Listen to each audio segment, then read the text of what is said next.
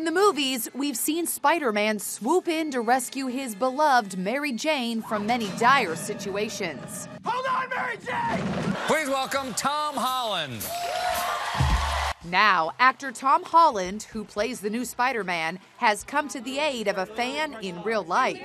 It's okay, I got you. Were you terrified? Very.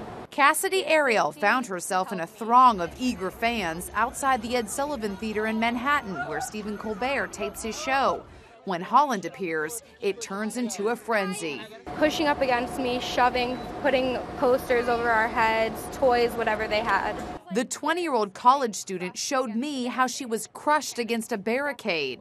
You get pushed down, and when does Tom notice what's going on? Tom was about 2 people away from me when he saw me. I was probably about here, getting crushed by 6-foot-tall men trying to sell autographs. Yeah. That's when Holland leaped into his Spidey character. I was literally about to have a panic attack. He came over, made sure I was okay. He said, "It's okay, I got you," and made people move away. It's okay, I got you. Can you back up? What's the last thing he said to you?